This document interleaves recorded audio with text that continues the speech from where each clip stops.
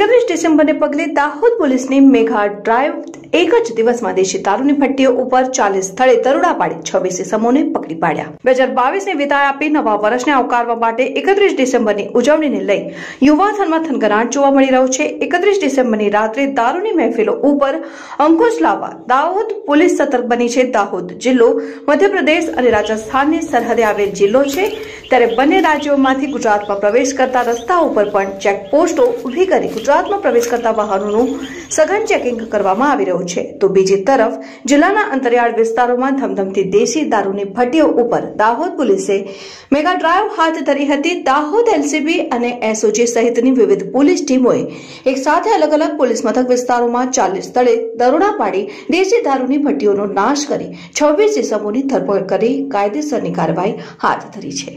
આગામી 31 ડિસેમ્બરની ઉજવણીના ભાગરૂપે દાહોદ જિલ્લા પોલીસ વતી તમામ તૈયારીઓ કરવામાં આવી રહી છે।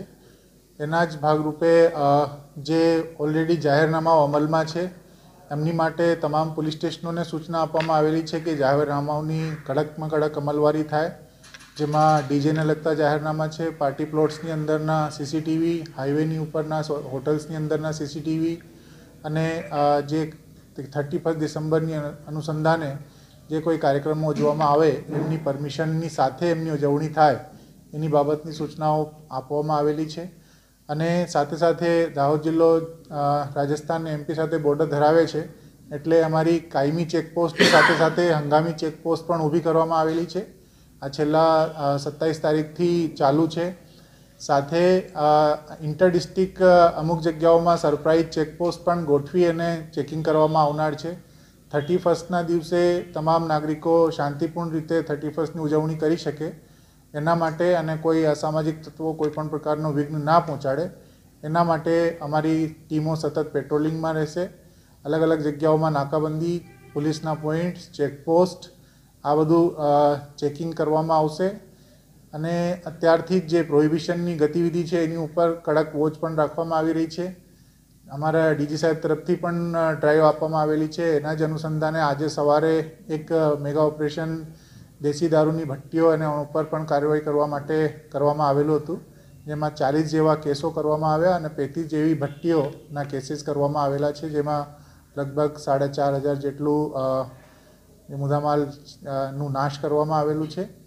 સાથે સાથે આપના મારફતે આવતા વર્ષની દરમિયાન ફર્સ્ટ મહિનામાં અમે વ્યાજખોરોની વિરુદ્ધમાં કડક કાર્યવાહી કરવા જઈ રહ્યા છે। આપના મારફતે તમામ નાગરિકોને અપીલ કરું છું કે અગર વ્યાજ કંટકોના લીધે કોઈને હેરાનગતિ થતી હોય તો પોલીસનો સંપર્ક કરે।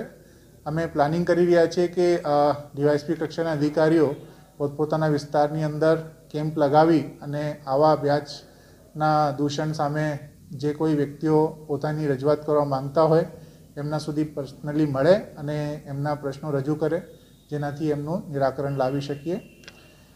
હવે જે 31ના દિવસે અમારા જે શહેરી વિસ્તારો છે જાલોદ, દેવગઢ બારિયા, દાહોદ, એની અંદર પણ અમારા તમામ એન્ટ્રી અને એક્ઝિટ પોઈન્ટ્સ ઉપર ચેકિંગ હાથ ધરવામાં આવનાર છે, જેનાથી જે ડ્રંકન ડ્રાઇવિંગના કેસીસ હોય અથવા તો કોઈ